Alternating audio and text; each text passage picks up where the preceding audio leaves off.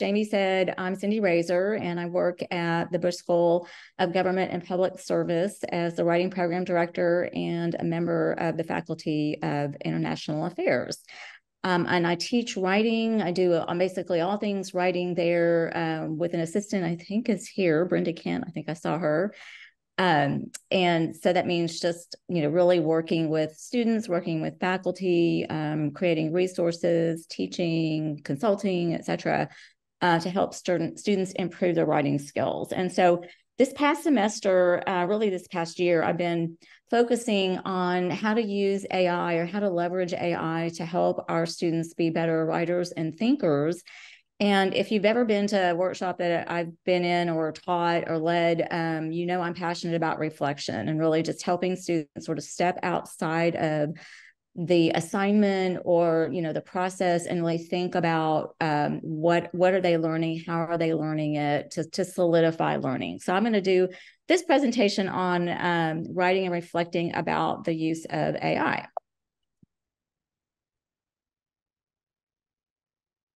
Okay,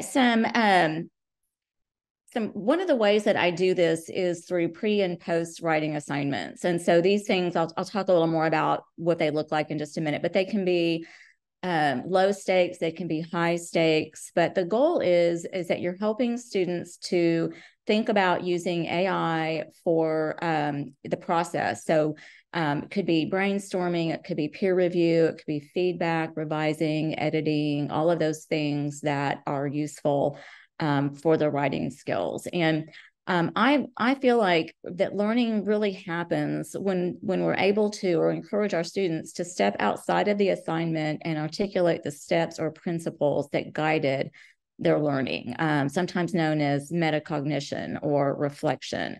And so when we can take the time to do that, to build that into our classes and into our assignments, it's a way to reinforce or really solidify learning.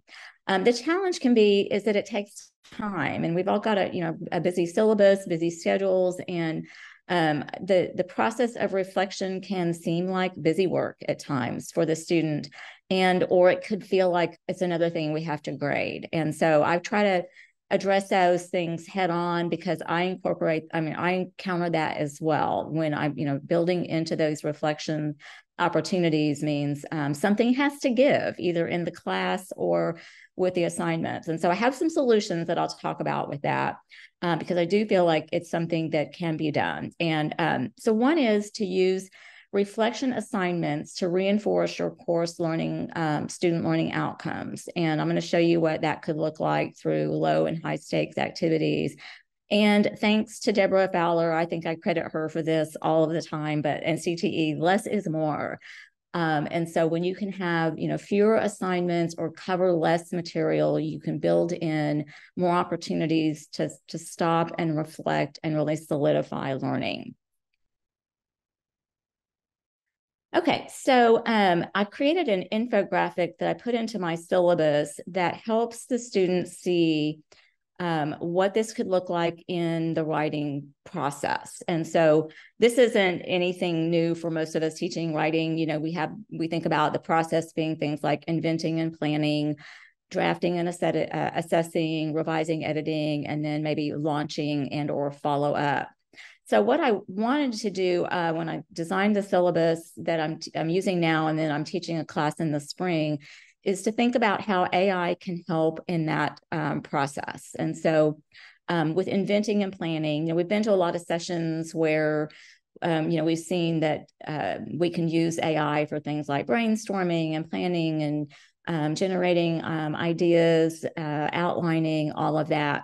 But one of the things I want to focus on with this process and really reflection is helping the students understand the analytic tool that I use for writing, so that they're learning not only the tool and the process, but they're also engaging with AI to help them know that rhetorical context in a better way or more strategically. So the tool that I use, and this is just something I came up with, but it's really after years of thinking about what do students most need as they approach a writing assignment, not just in the classroom, but also in the workplace, is the 5 Ps. And so I define these as people, purpose, problem, product, and process. And so the students basically are asked to engage in a pre-writing sort of think, pair, share, or sometimes a discussion post, or we just talk about it in class. And sometimes we do a more formal assignment with this. But, who are the people involved? What do they care about? What are their uses for the material or the information? What's at stake? What do they do with their jobs? All of those things that AI can help them learn. And we do some practice assignments in class with this. So we talk about the audience and what is it that they are most concerned about. Purpose would be, uses. What is the purpose of the information or the product that you're creating? And again, there's a whole set of questions with that. The problem would be the issue at stake, and how are you going to learn more about that issue, and how might you use AI to help you do that? And then the product, of course, is the thing that they're actually generating, or that not generating in a sense of AI, but they're writing. So the writing product is that whether it be a presentation, a memo, a report, or some other deliverable, and the message itself. And again, how can AI assist with that? And then process would be the steps that you're taking to do all of these things. And so what I'm helping the students to see is there's so many ways that you can use AI to become more strategic and be very smarter about the writing assignment than just simply jumping into, okay, I have to write this thing for this class now. What do I write? How do I write it? What do I say? And then, running to AI to write it for you. And that's not really what we want. We want our students to engage a tool to help them with the process, but we have to know the process. And so that's one of the things that I think will be helpful, even as you think about your writing assignments, what does that process look like? Okay, so most of the writing that I do is tech writing. And so bottom line up front means that you are encouraging the students to put the most important information at the top or at the beginning. Because you're working and you're writing for busy readers. And so you want them to know at the top or at the forefront of your presentation, what do you most need to know? And if they haven't used those 5 Ps to really understand who their audience is and what the problem is, then they're going to miss the bluff. They're going to write about what they want to say instead of what the audience needs to know. So this really requires that they do that.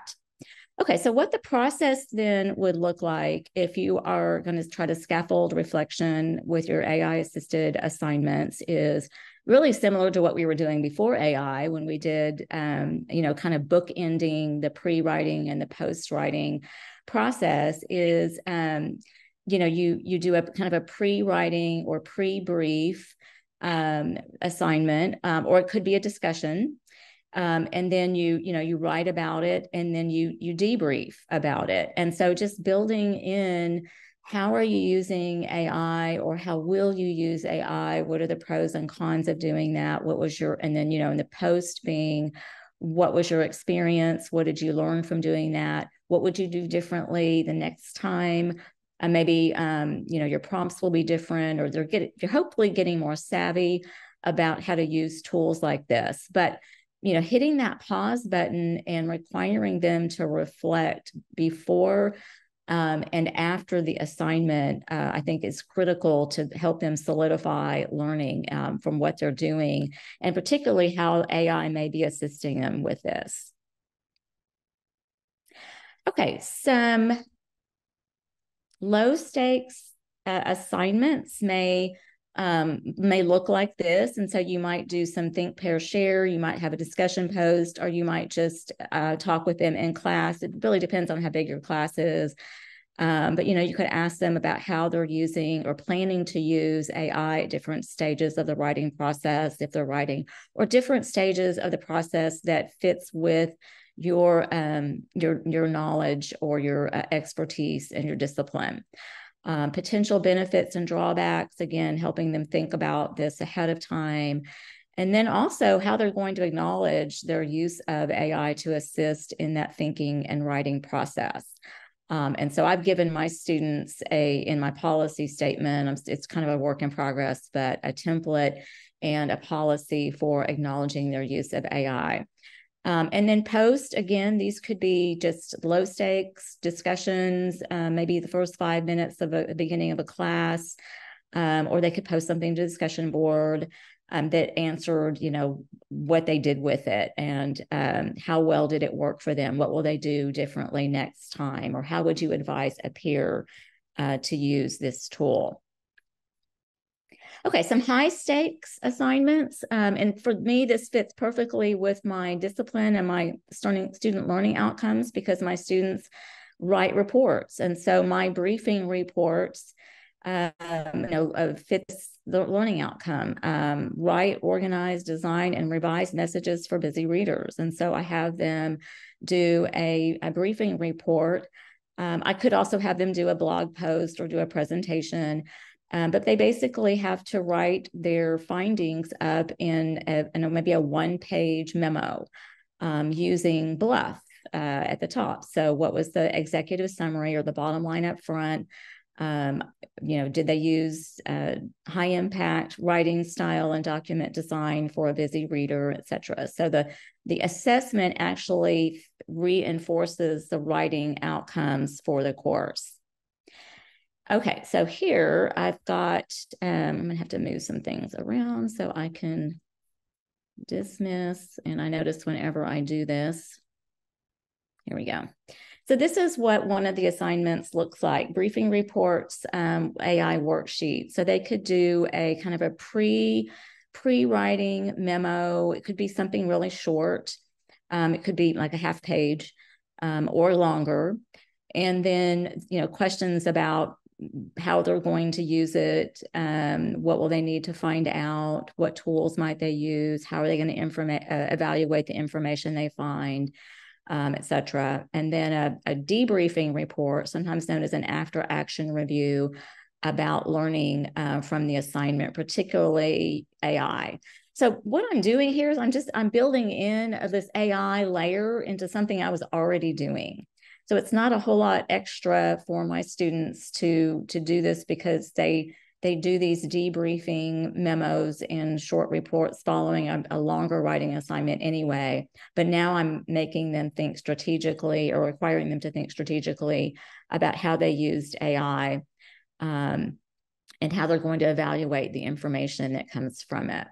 I even gave them a little template here. When I asked AI to do this, it gave me that, which was very useful in helping me understand blank, or not so useful, ... because, and then therefore, and then next time I will. And so I really want them to think about the whole process and what that looks like. Okay. Less is more. Get more reflection or learning from fewer assignments. Again, thank you, CTE, for teaching me the value of this, because this is one of the hardest things for me to do is cut back on some of the stuff that I'm doing. So one of the things that I have found is helpful is and Brenda Kent is helping me with this, but a journal that is recording all of the ways that I'm using AI, because I found that I'm almost in the weeds of all these tools and what I've used them for. And so what I'm encouraging my students to do, I'm not requiring this, but I've shown them this so they can see how valuable mapping their work can be. And so particularly when they're using a tool and recording what they're using it for, how it helped or how it didn't.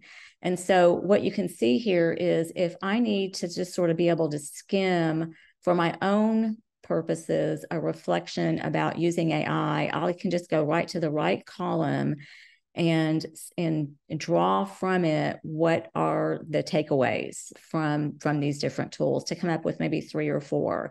And these are things, this is kind of a work in progress, and it is a little tedious to every time I use something to go and post in it. But when I have to step back and really reflect, it's going to help quite a bit. I don't have to just pull from, out of the air how to do this. And so I would encourage you, as I kind of wrap this up, in your own disciplines, to think about how experts in your discipline think. How do they solve problems? How do they analyze a topic? Or how do you, I should say, do that? What questions do you ask to help you unpack or deconstruct a complex issue? And then how might AI be used to help students complete these steps? And so this is something that they can take with them when they leave their class, that process of thinking critically and understanding what it looks like to think in your discipline. And one last thing I just wanted to plug, because it just worked out nicely, that the last podcast by Bonnie Stachowiak, who does the Teaching in Higher Ed, interviewed Lindsay DeCopolis, and she is the Associate Director for Educational Development at the Biggio Center. Some of us are taking that Auburn course, thanks to A&M and CTE and Auburn graciously allowing us to do that on teaching with artificial intelligence. So I highly recommend that podcast, and particularly that issue. They both talk about AI, and she covers AI quite a bit. And that is all I have for you guys.